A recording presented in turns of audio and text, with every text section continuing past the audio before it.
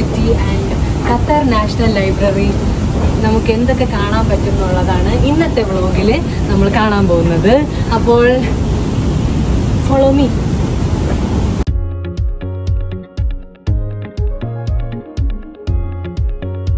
Tram facility ഉണ്ട്, tram free ആണ്. അപ്പോൾ ട്രാം നമ്മളെ ഓരോരോ പോയിന്റ്സിൽ ഇറക്കും, നമുക്ക് അത് കണ്ടിട്ട് നമുക്ക് തിരിച്ച് വീണ്ടും ട്രാമിൽ കയറാം. അപ്പോൾ ഞാൻ ഫസ്റ്റ് ടൈമാണ് ഇവിടെ ഇങ്ങനെ ട്രാമിൽ കയറാൻ പോകുന്നതും എക്സ്പ്ലോർ ചെയ്യാൻ പോകുന്നതും. അപ്പോൾ നമുക്ക് നോക്കാം എങ്ങനെയാന്നുള്ളത്.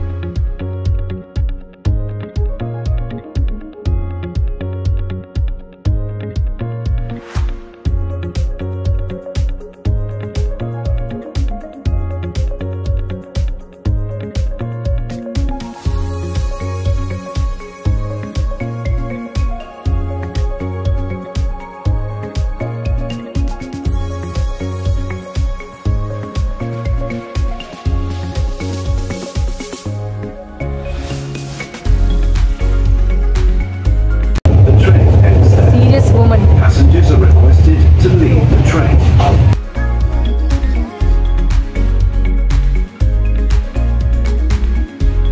അപ്പോൾ ഗൈസ്, നമ്മൾ ഖത്താർ നാഷണൽ ലൈബ്രറിയിൽ വരാനായിട്ട് ആദ്യം എഡ്യൂക്കേഷൻ സിറ്റി ഇറങ്ങുക. എന്നിട്ട് അവിടെ നമ്മൾ യെല്ലോ ലൈൻ ട്രാം എടുക്കുക. എന്നിട്ട് ഫസ്റ്റ് സ്റ്റോപ്പാണ്. ആ സ്റ്റോപ്പിൽ ഇറങ്ങിയിട്ട് നമ്മൾ കുറച്ച് നടന്നാൽ നമ്മൾ ഖത്താർ നാഷണൽ ലൈബ്രറി പിന്നെ ഓക്സിജൻ പാർക്ക്, ഈ സ്ഥലങ്ങളെല്ലാം കാണാൻ വേണ്ടിയിട്ട് നമ്മൾ യെല്ലോ ലൈൻ എടുക്കുക. അപ്പോഴത്തേക്കും നമുക്ക് ഈ സ്ഥലങ്ങളെല്ലാം കവർ ചെയ്യാൻ പറ്റും. സ്റ്റേഡിയത്തിൻ്റെ നോർത്ത് ഈസ്റ്റ് കാര്യങ്ങളൊക്കെ കാണണമെങ്കിൽ നമ്മൾ വേറൊരു ലൈനുണ്ട്, ആ ലൈൻ എടുക്കുക.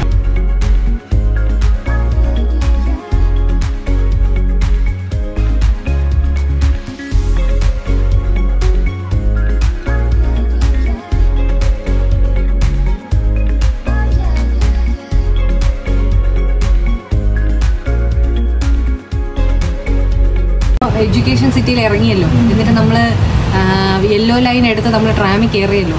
എന്നിട്ട് നമ്മൾ മുൽത്താക്ക എന്ന് പറയുന്ന സ്ഥലത്ത് ഇറങ്ങിയാൽ നമുക്ക് എവിടെ പോകാൻ പറ്റും? ഖത്തർ നാഷണൽ ലൈബ്രറിയിൽ ഇറങ്ങാൻ പറ്റും.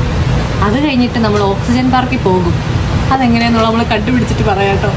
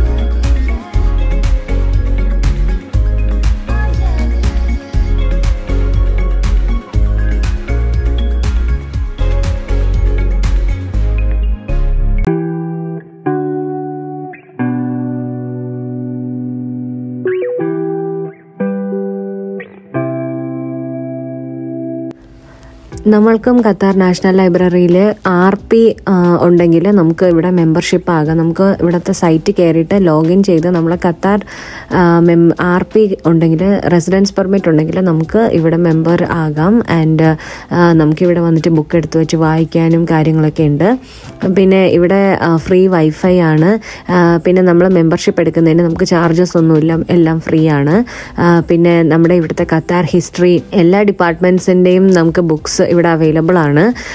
പിന്നെ കൂടുതലും science science, physics, chemistry, psychology, geology, പിന്നെ ഖത്താർ ഹിസ്റ്ററി, അങ്ങനെ പലതരത്തിലുള്ള ഡിപ്പാർട്ട്മെൻറ്റിൻ്റെ നമുക്ക് ബുക്സ് നമുക്കിവിടെ, പിന്നെ ലിറ്ററേച്ചർ, ഹിസ്റ്ററി, അങ്ങനെ എല്ലാം നമുക്കിവിടെ അവൈലബിൾ ആണ്. അപ്പോൾ ഇവിടെ വന്നിട്ട് സ്റ്റുഡൻസിന് സെപ്പറേറ്റ് ആയിട്ട് ഒരു സൈലൻറ്റ് സ്പേസ് ഉണ്ട് റീഡിങ്ങിനായിട്ട്. കിഡ്സിന് വേണ്ടിയിട്ട് സെപ്പറേറ്റ് ആയിട്ട് ഒരു ബുക്കിൻ്റെ ലൈബ്രറി സെക്ഷൻ വേറെ ഉണ്ട്. പിന്നെ ഇവിടെ ഒരു കാഫറ്റീരിയ അവൈലബിൾ ആണ്.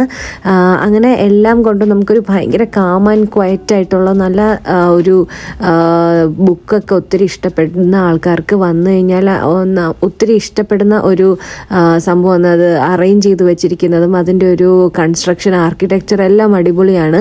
അപ്പോൾ നിങ്ങൾ ഖത്താർ ലൈബ്രറിയിൽ ആരും വന്നിട്ടില്ല എന്നുണ്ടെങ്കിൽ ഡെഫിനറ്റ്ലി ഒരു മസ്റ്റ് വിസിറ്റ് ആണ്. നമ്മൾ വന്ന് ഇവിടുത്തെ കാഴ്ചകൾ കാണുക. പിന്നെ നിങ്ങൾ ബുക്കുകൾ നിങ്ങൾക്ക് എടുത്ത് വായിക്കാനൊക്കെ താല്പര്യം ഉണ്ടെന്നുണ്ടെങ്കിൽ നിങ്ങൾ മെമ്പർഷിപ്പ് ആയി കഴിഞ്ഞ് കഴിഞ്ഞാൽ നമുക്കിവിടെ വന്നിരുന്ന് ജസ്റ്റ് ടൈം സ്പെൻഡ് ചെയ്യാനും നല്ലൊരു സ്ഥലമായിട്ട് ഞാൻ ഡെഫിനറ്റ്ലി റെക്കമെൻഡ് ചെയ്യുന്ന ഒരു സ്ഥലമാണ് ഖത്താർ നാഷണൽ ലൈബ്രറി. എന്താണ്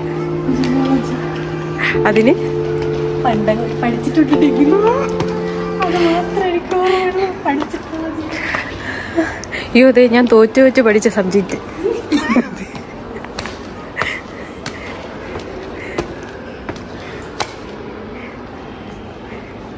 geology. I am a BSc graduate geology. ശരിക്കും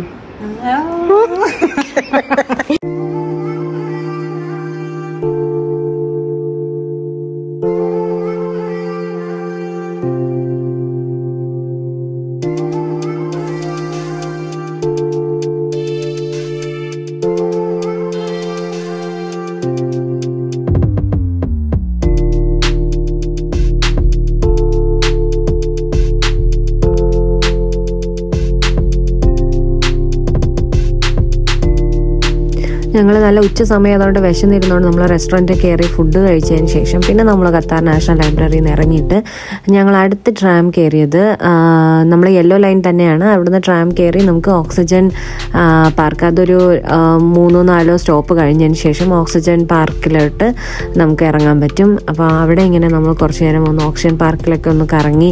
നമ്മൾ ഓക്സിജൻ പാർക്ക് എന്ന് വിചാരിച്ചപ്പോൾ നമ്മൾ വിചാരിച്ചു നിറയെ ലൈക്ക് AC വല്ലതും ആയിരിക്കുമെന്ന്. പക്ഷെ നല്ല ചൂടായിരുന്നു. ചിലപ്പോൾ ഇനി AC അതിനകത്തുണ്ടോ ഇല്ലയോ എന്ന് അറിയത്തില്ല. പക്ഷെ നല്ലൊരു എക്സ്പീരിയൻസ് ആയിരുന്നു. കുറച്ചും കൂടെ ഒന്ന് ഈവനിങ് ആയിട്ട് ലൈക്ക് വന്നു കഴിഞ്ഞാൽ ചിലപ്പോൾ ലൈറ്റൊക്കെ ആയി കഴിഞ്ഞ് കഴിഞ്ഞാൽ കുറച്ചും കൂടി ഭംഗിയായിരിക്കാം.